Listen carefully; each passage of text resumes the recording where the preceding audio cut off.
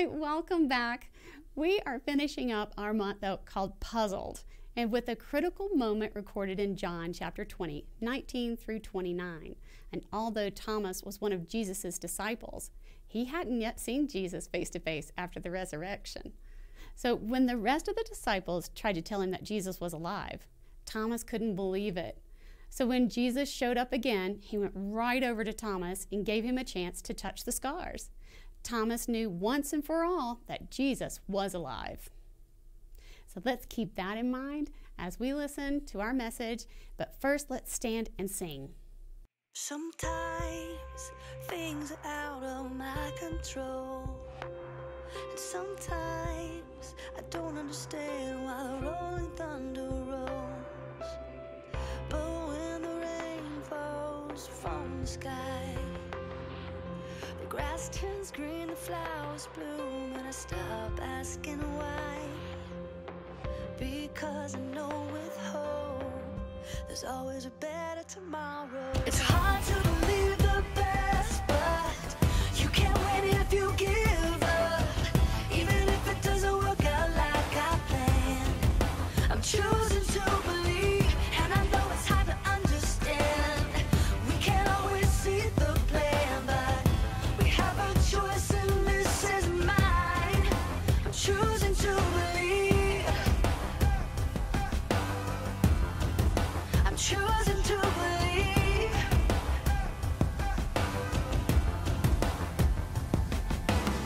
When hard things start to come my way, and when it's hard for me to see a brighter day, then I see a rainbow in the sky.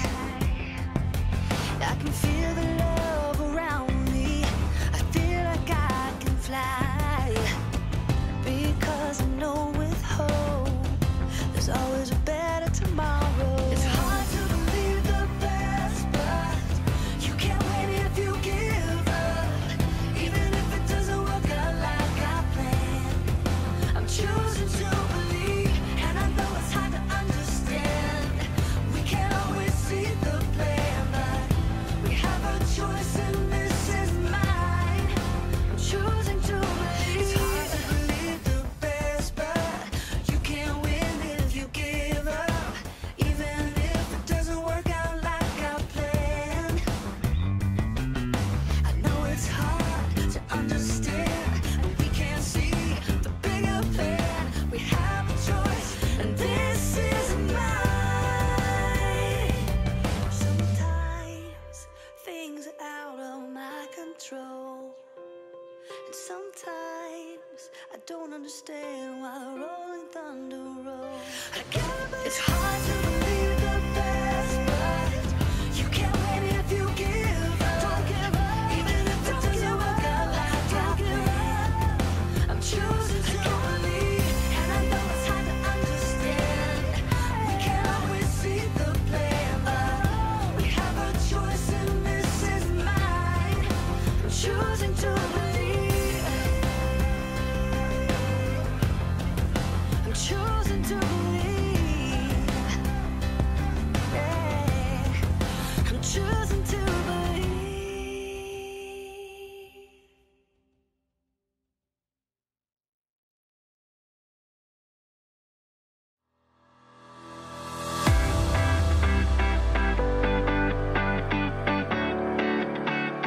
Oh, cool, run.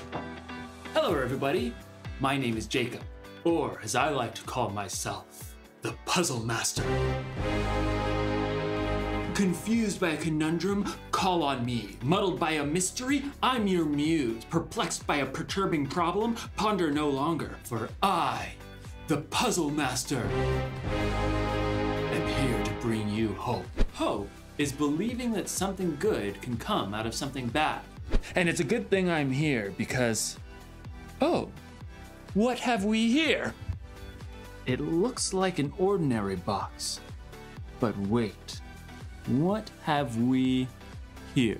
The one and only perplexing enigmatical puzzle box. For hints and questions, send an email to the following address, puzzlebox at blah blah blah blah blah blah. Huh. Hints. Questions? I need no hints. I have no questions because I am the puzzle master. This puzzle should be no match for me. Just a few flips of the knob, a few turns of this circle thing, and voila, here we go. Okay. Well, okay, let me try a few knobs. Oh, keys. Put the keys in. This is the missing ingredient. You turn the wheel, you spin the knob, hit the key a little bit, say something nice to the box. You're a really nice box, and voila! Okay. Oh. Well, you know, no matter. There's a solution to whatever am I doing right now. Okay. You turn it, and you open that, and then you do, that's what I was, then you do the key, rub your elbow on it, and sniff it twice. And then, this really shouldn't be this hard for the puzzle master. Oh! I don't understand. I haven't given up. I haven't given up. In today's story, we'll hear about one of Jesus's disciples who was having trouble understanding what was going on. What did he give up? Voila! Well, okay. No. No, he did not give up. He asked for help. Not that I need help or anything like that, because I am the puzzle master. No? Puzzle master! Puzzle master! I'll see you soon. Voila! Come on. Okay. The Bible. It's 66 books of history, stories, letters, and poetry that fit together to form God's one big story. The epic adventure of how He created us and loves us so much that He made a way to rescue us. As we travel through the Bible, from Genesis to Revelation, we discover people who met God and found their lives changed forever. Now, for an amazing story, inspired by the book of John, chapter 20, verses 19 through 29. On the first Easter Sunday, before anyone knew to call it Easter, Jesus' disciples gathered together behind closed doors. Thomas paced the room. Peter and John and the others sat at the table, but no one was very hungry. I tell you, the tomb was completely empty, just like Mary told us. Not empty. The linen cloths were still there. Thomas stopped pacing. I don't get it. Why would someone steal his body but leave the cloths behind? They didn't. That's the point. You mean you believe, Mary, that she saw Jesus alive? Why would she lie to us? I don't know. Everything's upside down. None of us has slept. They could come for us at any minute. Like anyone, Thomas felt it must be a closed case. There was no point in debating. I'm with Mary. What about you, Peter? Well, there's Lazarus. He was dead and Jesus called him out alive. We all saw it. Thomas started pacing again. I can't take this. I gotta get some fresh air. Be careful, okay? I'm not marching into the temple court or anything. Just taking a walk. No one spoke. They had already gone over and over again the events of the past few days and the things Mary had told them. I believe Mary. I think he's alive. But if it's true, won't he be angry? We all just deserted him, and Suddenly, with no sound, no movement, a man stood among them. Jesus! May peace be with you. As the disciples stared in awe and shock, Jesus raised his hands to show them his side. Marks burned bright on his skin where the nails had been driven and where a soldier's sword had pierced him. Jesus, Jesus smiled at each of his friends in turn. The Father has sent me. So now I am sending you.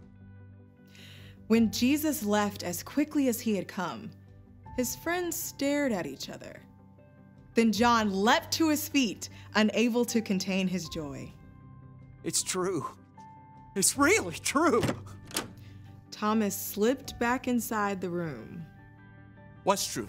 We've seen the Lord. Jesus was right here in this room. He didn't need to open the door. He just showed up. Whoa. Hold on. You all saw him? Yes. Yeah, we saw him with our own eyes. You guys, it's just wishful thinking. You think all of us made this up? I just can't wrap my mind around it. Not until I see the nail marks in his hands. I must put my finger where the nails were. I must put my hand in his side. Only then will I believe. All week, Thomas refused to waver or listen to the other disciples. Just stop. He died. It was terrible. The following Sunday, the disciples gathered again behind locked doors. This time, though, excitement rippled through the room.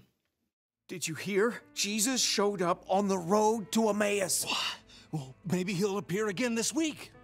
You guys, enough. But even as Thomas protested, suddenly, someone else stood in the room with them. May peace be with you. Jesus smiled at Thomas and held out his hands. He knew every word that Thomas had spoken to his friends. Put your finger here. See my hands? Reach out your hand and put it into my side. Stop doubting and believe. Thomas felt a deep peace and great joy surging through him. My Lord and my God. Because you have seen me, you have believed. Blessed are those who have not seen me, but still have believed. Thomas was eyewitness to the unbelievable. Jesus was alive. And Jesus didn't shame Thomas for his doubts or questions. Instead, Jesus lovingly answered Thomas and showed that no question is too big for Jesus.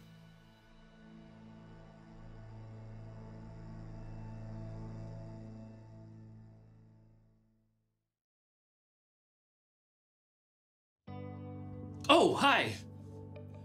I wasn't gonna cheat or anything. Okay. Okay, I was. I didn't want you to know that I couldn't figure out this puzzle. Sometimes it's hard to admit when you don't know something. Thomas didn't have a problem admitting it. He didn't know how it was possible for Jesus to come back from the dead, but instead of keeping that to himself, he said it out loud. Thomas asked for proof. Then Jesus showed up and patiently gave Thomas the proof he was looking for. It's okay to have questions. I have a lot of questions. Questions about that box. How do you open? Questions about life. Like, how does glue not stick to the inside of the bottle? Questions about God. Like, if God can do anything, why doesn't God stop bad things from happening? Here's the thing. I don't know the answers to all of the questions, but I do know that God knows everything.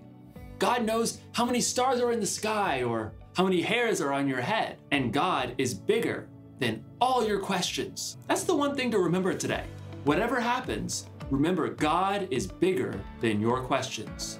When you have questions or even a doubt, it doesn't mean you're doing anything wrong. It just means you're human and can't see everything God does. Now, to open this box once and for all. Oh, where did I put the that card? It's a little white card. I don't know if you saw it. I've got a lot of questions. Card? It was just a little white card. I don't know if you saw which way I threw it. Card. Little. It's just a little white card, and I threw it. And I've got an arm on me, so.